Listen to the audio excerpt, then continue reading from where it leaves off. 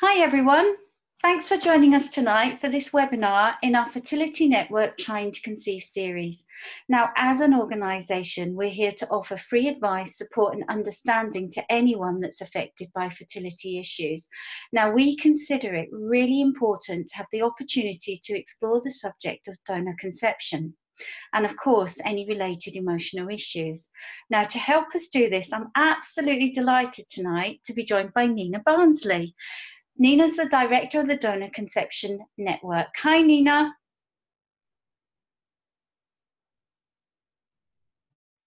Hi, Heather. Hi, everybody. I'm not sure. Do you want me to move forward and carry on, take over, or? No, we were just waiting because there was just a little bit of a delay. I think it might just be the internet connection. I'm just going to tell people how they submit questions, and then I'll pass over to you. But it's lovely to have you here tonight. We're absolutely delighted. Now, Nina brings her. There was a pause, and I suddenly thought, "Oh, was I supposed to slot in?" Not at all, not at all. No, it's just we were waiting because, as I say, the connection wasn't great there. Now, Nina brings her wealth of expertise to the table, and I'm sure many of you will have lots of questions to ask her once she's finished her presentation. So if you want to submit a question, all you have to do is hover your cursor down at the bottom of your screen, go into Q&A, and we ask you to just select the anonymous function before you type in your question. This will just prevent any accidental disclosure of your personal details, as this session is going to be recorded and other people will watch it later. So just type in your questions as you think of them, but remember, we won't come back to them until Nina's actually finished. Now, Nina, I think we're ready to hand over to you now, so I'm going to disappear and mute myself. Have fun. Thank you. And thanks very much to Fertility Network UK for giving me this opportunity.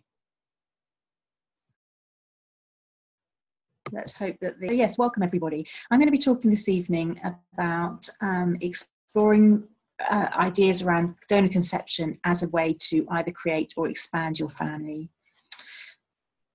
So another way that we might, let's see if I can make this work. Yeah. Another sort of subtitle that I thought was for most people, that loss of genetic connection. Difference is a different way to have a family. Decision making, it's a lot of decisions, and often they're quite complex, and some of them can be contradictory and with a lot of emotional issues to work through with the decision making. And ultimately, I think what I'm hoping to do with this webinar is to help you build confidence so that you go forward with whatever decision you make, feeling that it's right for you and right for your family. So what I'm going to do this evening, I'm hoping to spend about half an hour covering the following topics. So I'm going to just talk a little bit about donor conception, so what it is and who uses it. Mention a little bit about the different kinds of donors that people bring, the things that you need to consider. And I'm hoping that some of the things that I mentioned may be things that resonate already, that you're worried about. There may be other things that you haven't thought of. And certainly we would be a place that you could go to help think through some of these things. Because a lot of feelings and issues come up when people are contemplating donor, and some of those in this presentation. Possibly one of the biggest ones is openness, and one of the things that people can feel most anxious about is how they're going to explain this to a child, maybe to other people, to friends and family. So we're going to talk a little bit, I'm going to talk a little bit about why it's and how you might go about sharing information. And to finish off with, I'm going to look at how DC Network can help. We have got lots of resources that hopefully will help you build confidence and enable you to take the next step, whatever that might be. Okay, so to start off with, what is donor conception? And I'm sort of opening with a question of, is it a fertility treatment? It has treatment in clinic. Some people may be doing it privately at home. But if you are using a clinic, it will be classified as a treatment to infertile men, and in a way that presents it in perhaps a slightly different way to how it might be more helpful to think about it. So I think from TTC Network's point of view, we look at what you need to make a baby. So you need an egg, you need a sperm, and you need somewhere for the baby to grow. Then you are going to have to bring that element in from outside of the family. And when I'm saying family, I'm really talking about the people who are going to be raising the child. So it is possible you might be using a donor or a surrogate who is actually a family member, but they're not going to be mum or dad to this child, and they're not going to be raising it of the family. So this is a different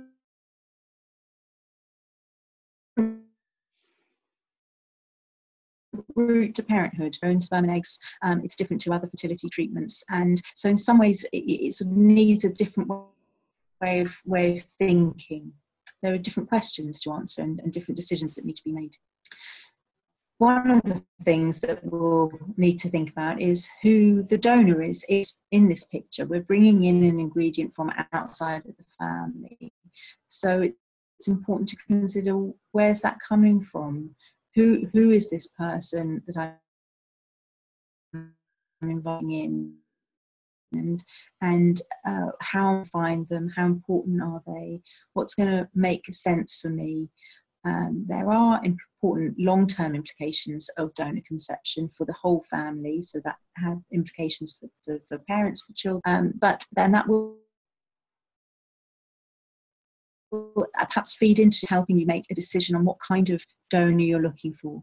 So for some people they may be very clear that they want an identifiable donor. For other people, they may not want to make such a big decision. They'd rather the clinic made the decision and did a matching process. So it could be really different for different individuals. And I think it's really important that people stop and pause and think, how for everybody. And it's fine if people decide that it isn't right for them. So just a quick, lots and lots of different people use donor conception. There might be heterosexual couples who've got fertility issues or medical issues that mean that they can't more egg donations, sometimes double donations, sometimes with surrogacy. Same-sex couples and single people will obviously be missing an ingredient in the family makeup, and so they'll need to use a donor. But sometimes they might be using more than one donor, so who've used double donation, and then obviously gay men will be using egg donation with surrogacy. So there's a real mix of family types and types of, and so and one of the things that we sometimes pride ourselves on as an organisation is that we actually have a lot of diversity in our charity and in our membership. So then, who might the donor be? So a donor could be a family member, as I mentioned before, or might be a friend or an acquaintance, so somebody who is known to you. It might be somebody that you've perhaps met through a website or a Facebook page. And perhaps more likely, I don't know, not sure who's watching the webinar this evening, but it might be a donor through a UK clinic. And so these donors will be identifiable to a child once they're 18, and the child will be able to information about half siblings as well, so other children that have been made using the same donation. You might be using a non-UK clinic, so perhaps you're going to Spain or other European country, you might be going to the United States. So they will all have their own different ways of managing the process and different legal implications. So the legal situation in the UK is different to the legal situation in the States, different to the legal situation in Spain, the Czech Republic, and there most likely the donor will be anonymous. In most cases it is, but it might also be that you get a lot of information. Some places give you huge amounts of detail even though you don't know the actual name or personal contact information about the donor. So there's a lot of different types of donor, and some will be more right for some people than others. But it is worth thinking about the information that you'll have available and how important that feels for you as a family and how important that might be for a child. So Nina, that's the sort of background. Yes. Sorry, Nina, to interrupt. Can I just come in? I think for some people the connection is still a little bit slow. So what I might just ask you to do, if possible, is stop sharing your screen, if you can, at the screen. Yep. There we go. And what I thought we might do is if we just go back into screen share again, and it should take us back to where we were at the presentation, because that might just allow the connection to sort of reboot. Yeah, absolutely. Let me try and do that. I'm so sorry to interrupt you.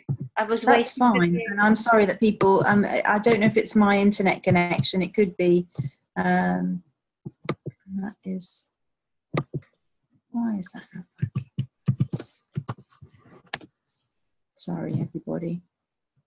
We'll just wait and give it time to see if it comes back. It was a really interesting presentation so far. This is definitely one of the topics that people don't really know who to talk to explore. So to find out about the Donor Conception Network will help a lot of people to explore these issues. Well, now I've got another problem. I'm really sorry, everyone. My screen seems to have just decided that it doesn't want to behave at all. Oh, there we go. There we go. Right. Okay. So I feel that the technical problems are probably my end rather than anyone else's end. So shall I try sharing again? Yeah, if you try sharing again, I'll disappear and we'll give it another go.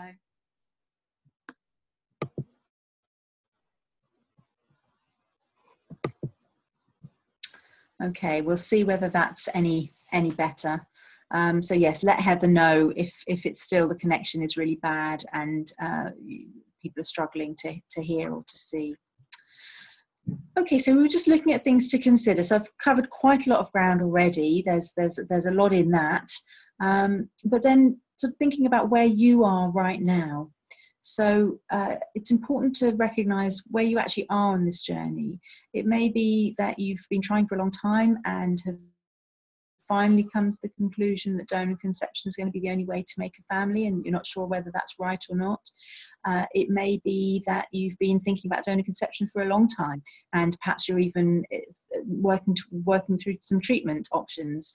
It may be that you've always known that you'd need to use donor conception and actually you've done the research and you're really, so that's important to acknowledge. And to recognise that if you're in a couple, then actually you may not be at the same stage. So it's quite common for one person in the relationship to be more ready to go than the other, or somebody have more questions, or for it not to feel quite right for one person and for it to feel fine for another person. So it's really important to allow each other time to get on the same page, talk it through, keep the conversation going. And of course, if you're on your own, the flip side can be a problem, that you're having to manage all of these difficult decisions and complicated emotions on your own. So really you want to try and find some people that you can talk to and start building a bit of a network. And again, that's where we can come in. I think the other thing is that there is a process that most people go on when they're considering donor conception, and that is a process of letting go of the child that can't be. Most people don't come to donor conception as a first choice, and they would have assumed that they would make a child that was genetically connected to them or genetically connected to their partner. And there can be a real grieving process, letting go of that child who's not going to be coming into the family. And what that then allows you to do is to open up space for the child that could come in. And that's a different child, conceived in a different way, but that child could be the one that's meant for you. And so that's sort of a two-step process in a way. We're letting go of one child and allowing another one potentially to arrive. So is this right for you, I should say? And then on more practical details to things to think about. So you're going to need to think where you're going to have treatment. We've already talked about the fact that you can have donor conception treatment in all sorts of different countries with different legal restrictions. How you're going to choose your donor. Just a note that if you are using a known donor, so somebody who's really important to consider how you're going to manage the boundaries of that. You might want to think about the possible future contact for your child for the donor, with the donor. Is that important? Is it not important? And again, possible information about half siblings.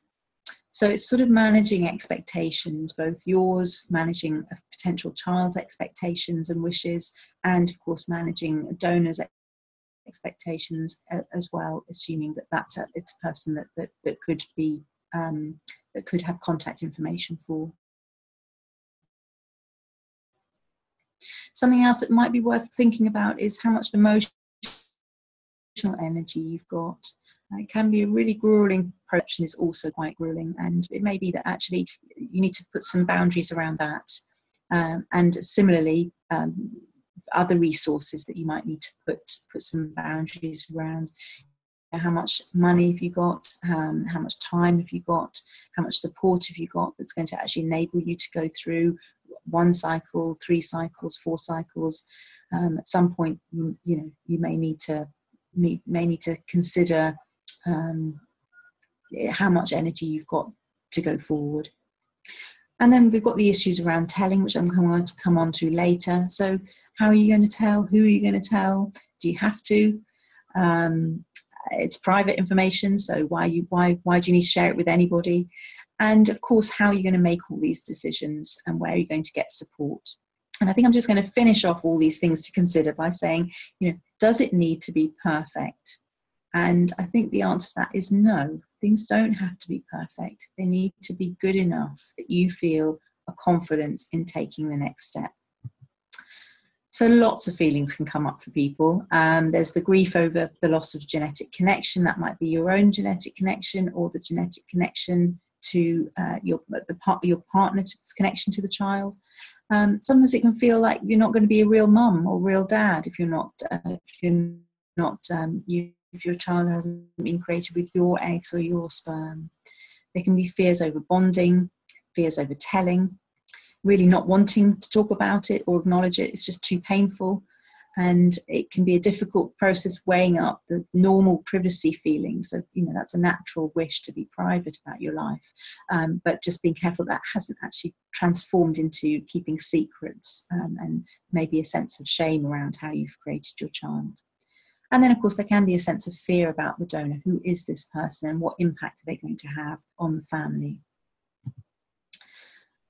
So just a couple of other issues that can come up when you're using donor conception, on, again, sort of more practical issues. So medical questions, so that can be really difficult to be in a situation where you are not able to provide medical background information about your child.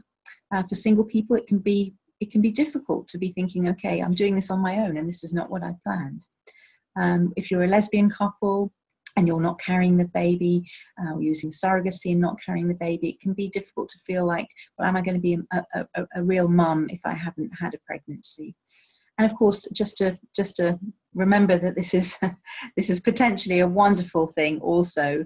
There can be real joy and excitement that actually, after having thought there wasn't a way to have a baby, or it's not going to happen, that there is this possibility, and that can be really exciting.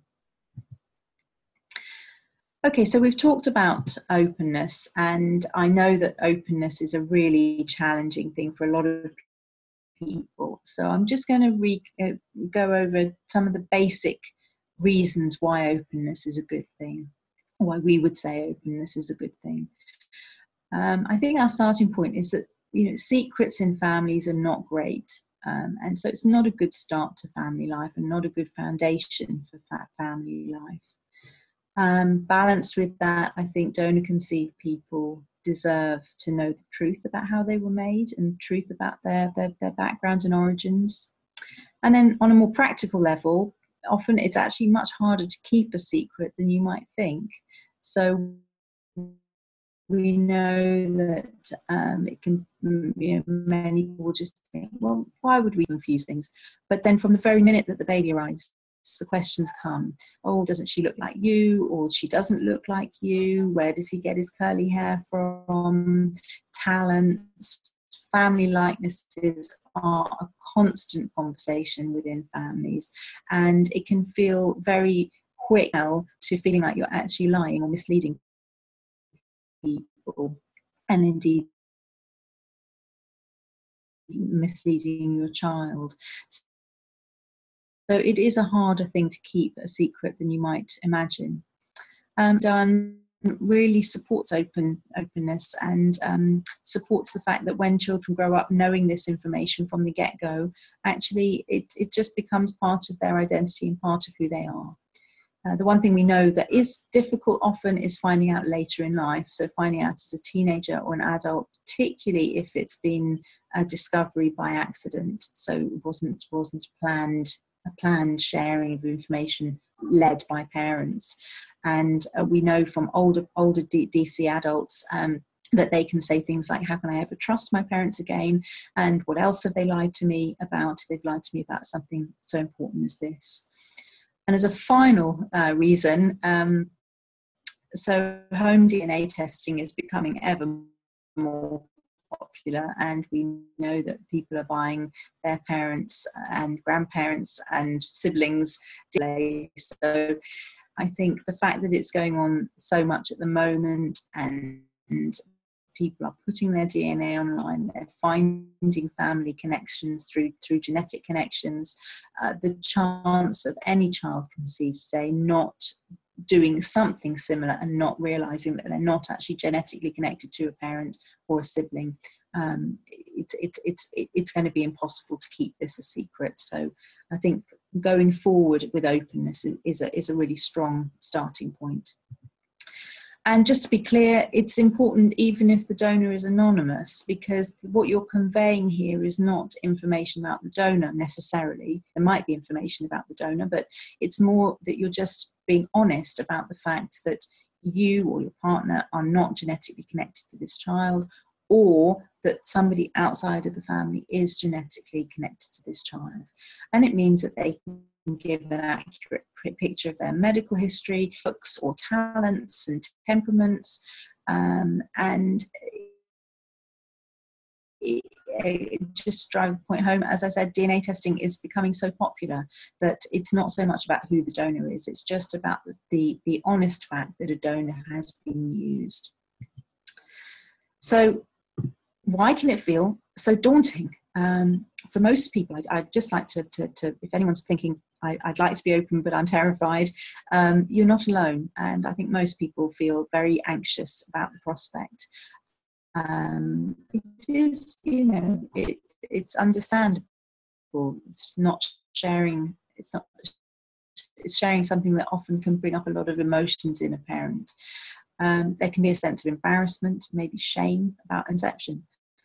There can be a sense of this being a really, really private issue. Why do I have to talk about it? You know, other people don't talk about how they've conceived their children necessarily. There may be a sense that family or friends might be going to judge you for what you've done or for the choices that you've made. Maybe just a practical thing. How am I going to do this? What words am I going to use? And again, sometimes people who've been abroad, have anonymous donors, think, well, if I have an anonymous donor, what's the point of being open? So we've sort of gone over a little bit of that, why it's still important. So I think we had a really good quote from one of our members. So Dominic is a sperm donation dad, and he's got 2 children. And with his daughter, he said, well, before she was born, it was all about me and how unfair it was that I couldn't have my own genetic child. But now she's here, I see that it's all about her. And because I love her so much, I want to be honest with her about how she began. And I think that's another thing to remember, is that quite often there is a shift, and how people feel before they've had a child and after they've had a child can be quite different. So it's worth just putting that out there and having that in your mind as you're going forward with all these complicated decisions. And just remembering that this isn't bad news, this is just information, it's just the truth. That's all you're sharing.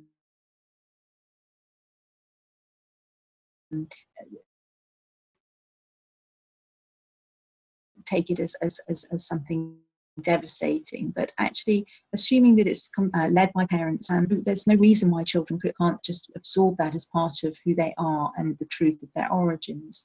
Now, that isn't to say that their feelings might not change over time. They may have questions, they have some difficult questions that you need to answer. Identity and their sense of self, because they will have grown up knowing this information from the start, they will have integrated it into who they are. And where can you get help with all of this? So I'm going to point you in the direction of our charity. We have a huge amount of experience. We've got lots of resources. And I think just to say, whatever issue you're going through, we will have seen somebody and helped somebody through that. I'm sure something similar. I think we've been the leaders in the social and emotional issues around creating families this way, and certainly a leader in openness. And as a 25-year-old charity, we've certainly got a lot of experience.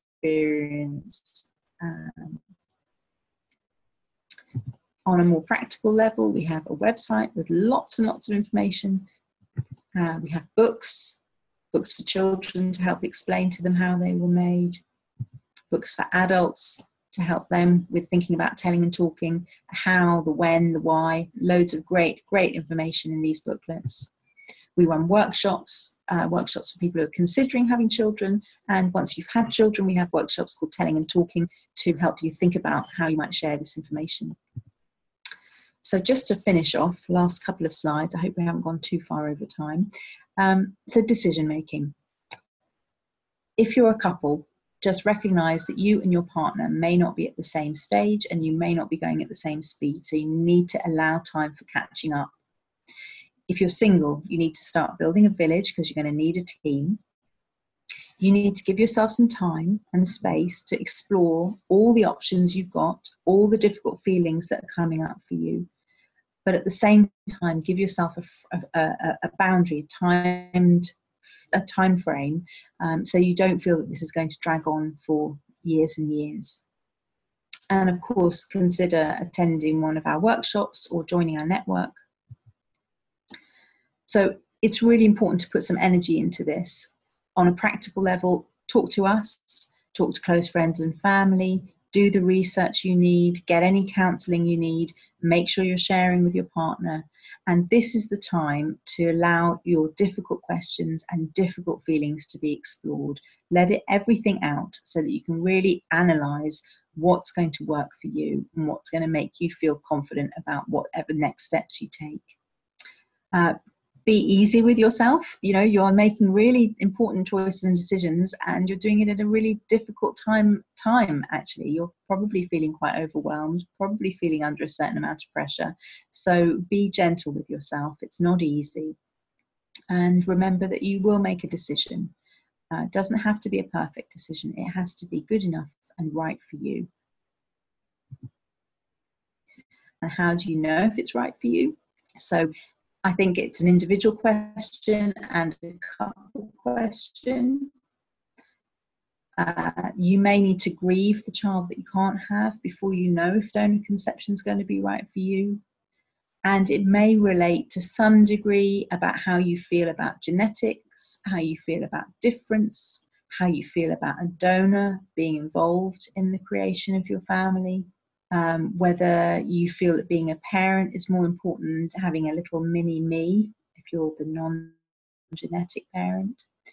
and might relate to how you feel about talking about this story with your child and with other people. So if you can get to a point where you feel comfortable with those issues, then that might be a point where you can start to really move forward. So to finish off, Sam, who is one of our DC adults now, as a younger teenager, was at one of our conferences and basically said, you know, people seem to get so stressed out about it all. I think they should just chill out more. If they're anxious to do the right thing, they probably will do the right thing. So I think it's building your confidence, because confident parents will raise more and more likely to raise confident children. So you can embrace your decision, you can relax, and you can move forward. Thank you, Sam, for those wise words. Okay, thank you all very much. I hope the connection has held for the last bit of the presentation, and I hope that everyone's been able to hear okay and follow the presentation. So thank you, and we'll take some questions. Okay, Nina, could you just stop sharing your screen for me, Yeah, please? Thank I you. will try. Thank you. Lovely. I've got to say, Nina, that was an absolutely excellent presentation. Really excellent. Explored so many issues and explored them so well. So the sense of openness, I felt that really came through in that presentation, because you were just saying probably exactly what was going through a lot of people's minds, but quite often feel that they can express those feelings. So thank you very much for that excellent presentation. I thought I would start off just with a question, which is, you talked about the need for emotional energy. And quite often, as you said, when you've had fertility problems, you can feel very drained as an individual. And we talked about time boundaries. You don't want to let it drag on for years and years.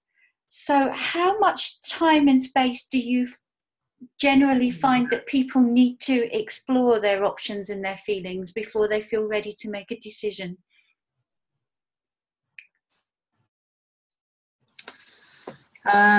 Okay, that's a great question. I think like most answers, I'm going to say it depends a little bit on how, like, some of those last questions that I raised, you know, if all of them are really triggering, so you just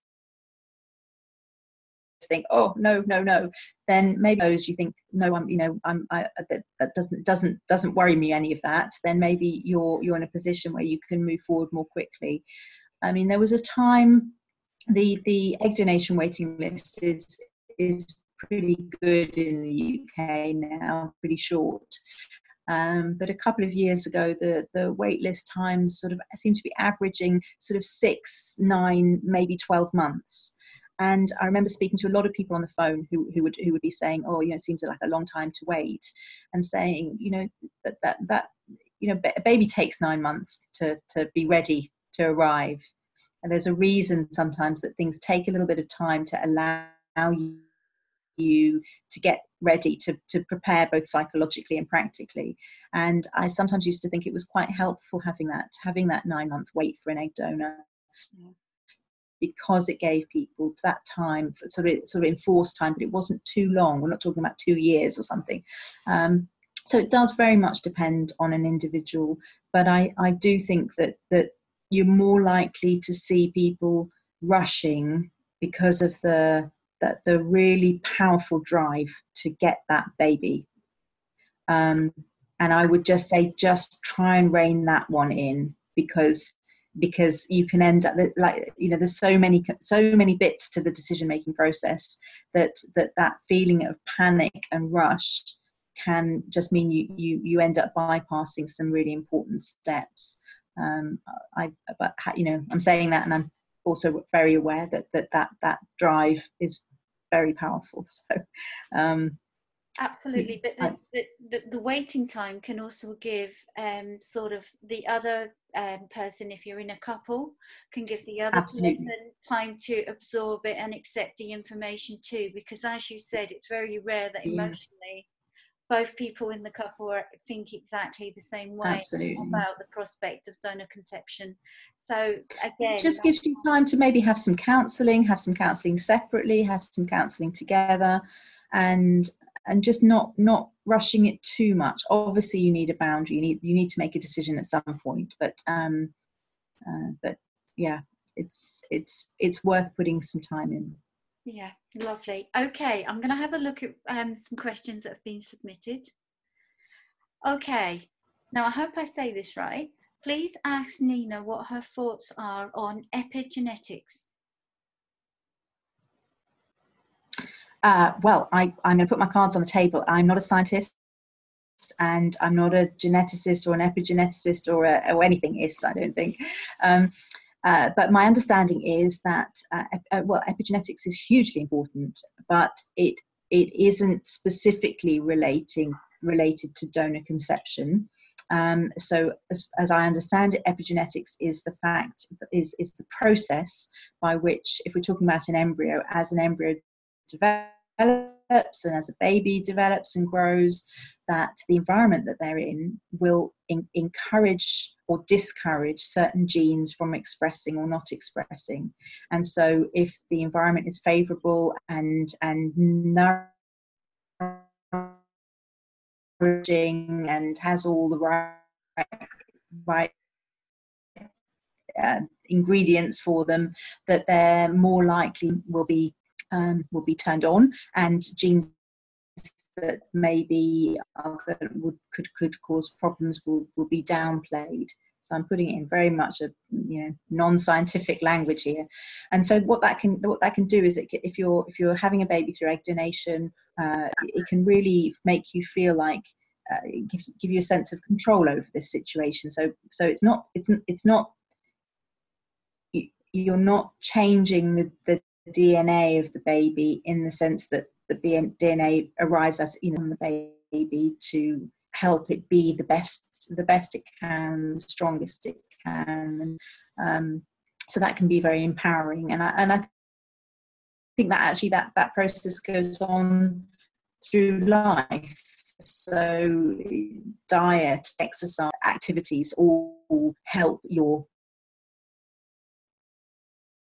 genes to express healthily or not. And so yeah, that's I can't really provide.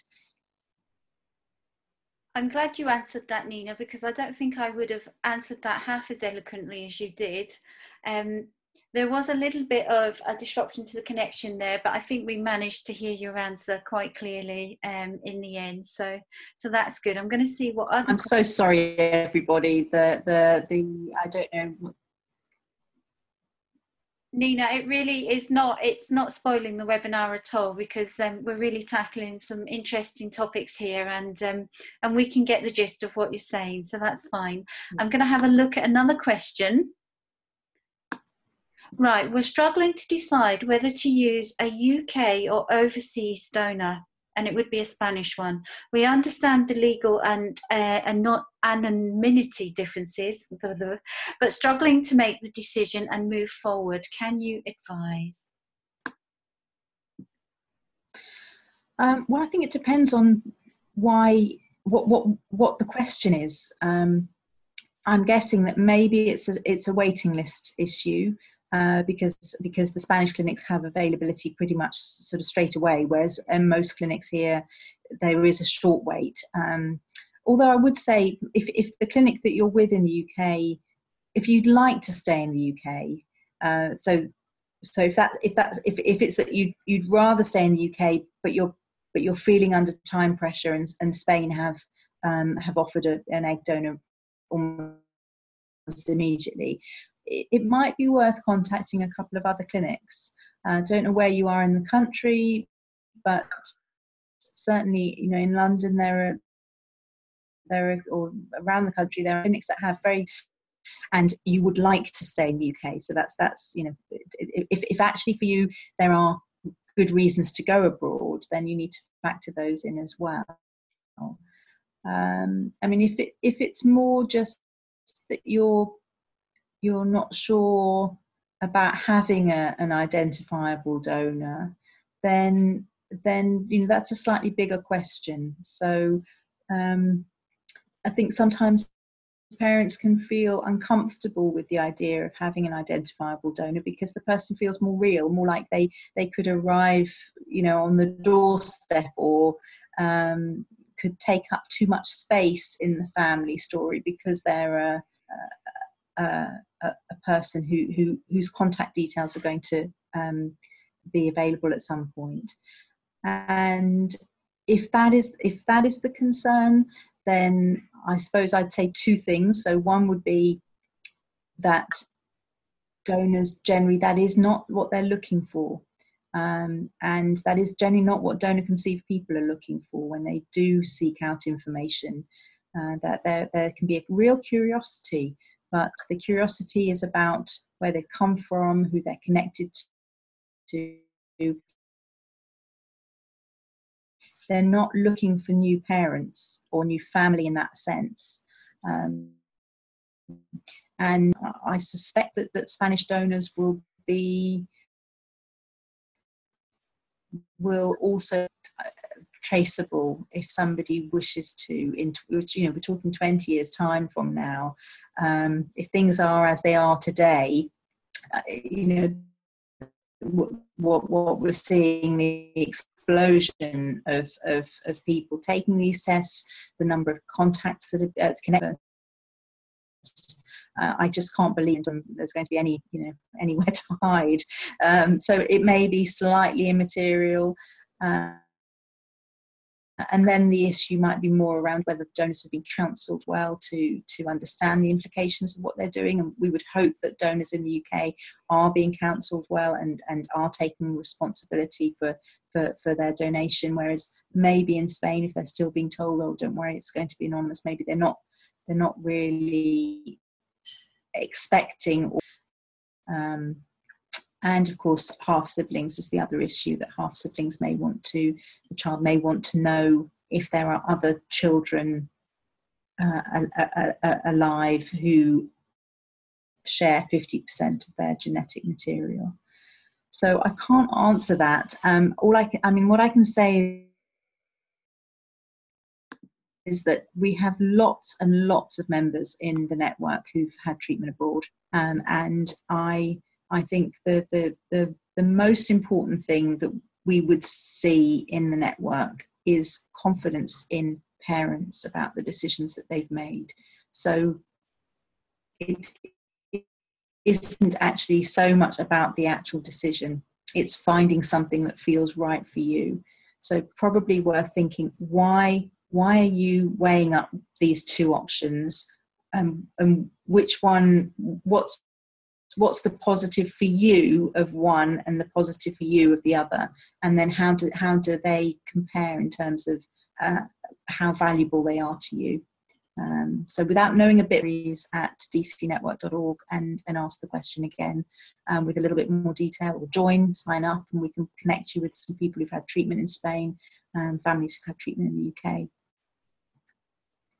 That's great. And there were so many different scenarios there and so many different reasons for asking that question that your experience then, Nina, really shone through in answering that, about the different reasons and the different things to consider. Thank you for that. Mm-hmm. Now we've got a question here. Somebody, I'm wondering if Nina can give any thoughts or advice around how to move from finally accepting going solo to finding it's too late and needing to look at double donor. It just feels so hard accepting I have to move on, but it seems this is the only real way to grow my own child. I'm sure there must have been many others in this situation. Any thought from the other side?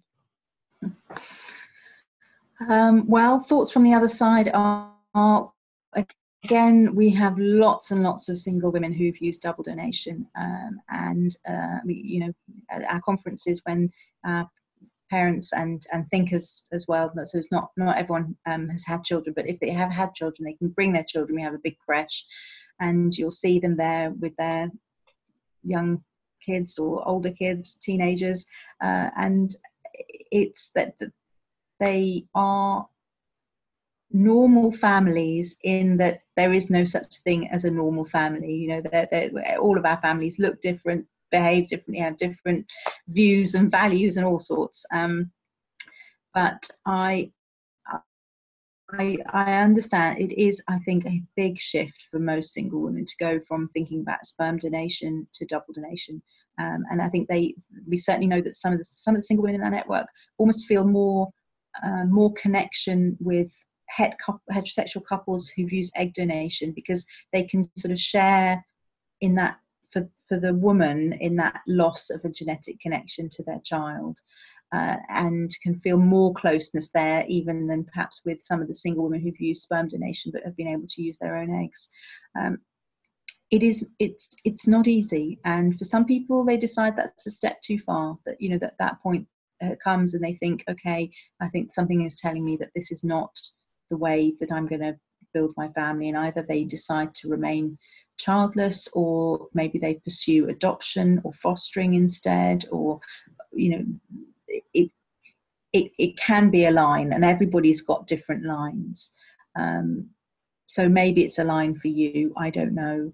But I think it is one positive is that for women, because women's fertility is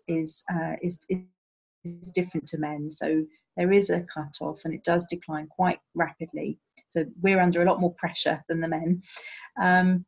And one advantage to using egg donation is it takes the pressure off slightly.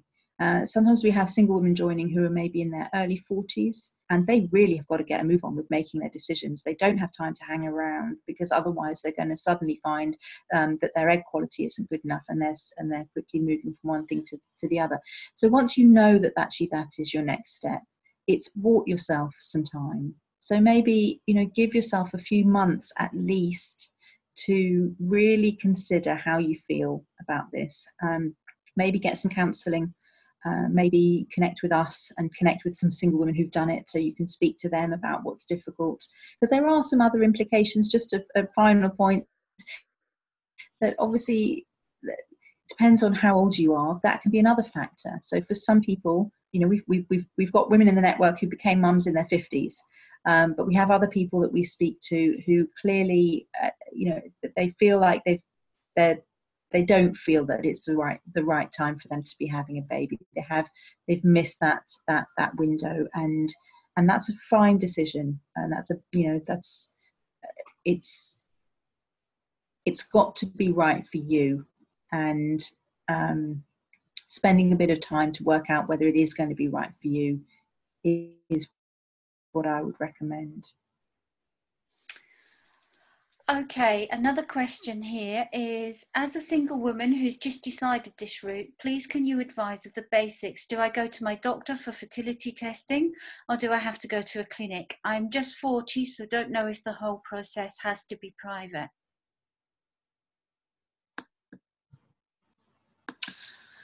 That's an excellent question. I think you probably can have some tests done at your GP. I cannot give a definitive answer on this, but my understanding is that some GPs are very supportive, and others are not so supportive. So I would go along to your GP and explain what you're planning to do. It might be worth having an appointment with a clinic to start off with, just to get their advice on what tests would be helpful, and maybe just check with them. What you don't want to do is get in a situation where you delay things, because you go to the GP, you get the test done there, then you go to the clinic, and the clinic say, oh, we don't like the GP test, we don't trust them, or we like to do our own anyway, and then you've wasted that time. But we certainly know that some women have managed to get quite sort of the preliminary tests and things done on the NHS. So give it a go. Yeah, I've heard the same as you, Nina, that you go to your GP, and it does depend a lot on your GP, but you obviously do need to pay at the clinics for testing, etc. But some of the early blood tests and things, I think, can be done through your GP anyway. Right, another question. Is there any regulation on charges in the UK? For example, Spain has a lower cost.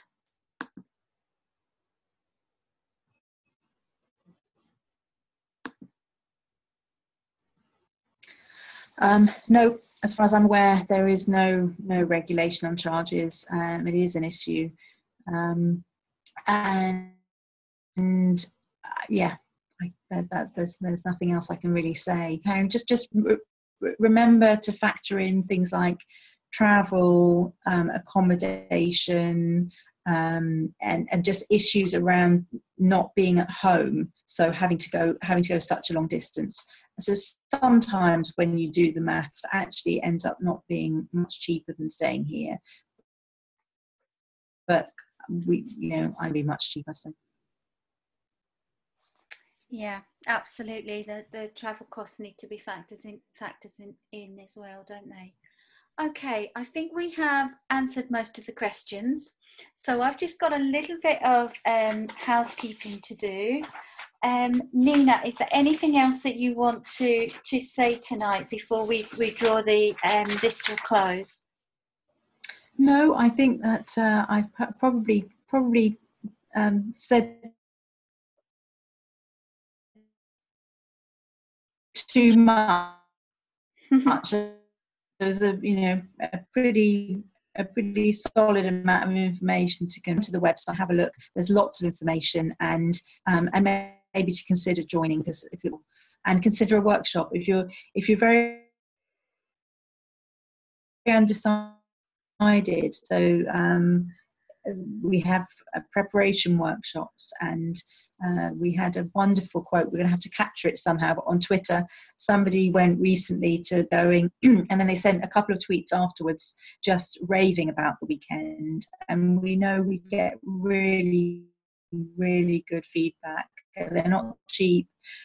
We run them at cost. We don't make any profit, but they're just expensive to run. But maybe consider coming to the workshop. I think it's just having a place where that discourse is allowed, and any questions are allowed that people find reassuring, because as you say, it's a very difficult thing to talk about to people who don't understand the decisions that you have to make, and the things that you have to consider when you're doing that. So yeah, they sound wonderful. Okay, well, I think that's all we've got time for tonight from the questions. Thank you so much, Nina, for supporting Fertility Network and giving up your time so freely for this session tonight. It's proved to be really useful, and it's really given us a much better understanding of a lot of the issues around donor conception, and certainly it's made us all feel a lot more confident about coming to Donor Conception Network to ask the questions as well, which is great. We do hope to have this recording available in the next 2 weeks or so. There are some key members of staff on holiday, so it might take a little bit longer than it usually does. We hope you'll be able to join us for the next webinar in our Trying to Conceive series, which will be on Wednesday the 24th of July. And it's going to look at types of yoga that you can employ when you are trying to conceive. So that will be interesting too. We hope to have the registration for that set up soon, so keep an eye on our website as you normally do. And of course, we'll send out social media about it as well.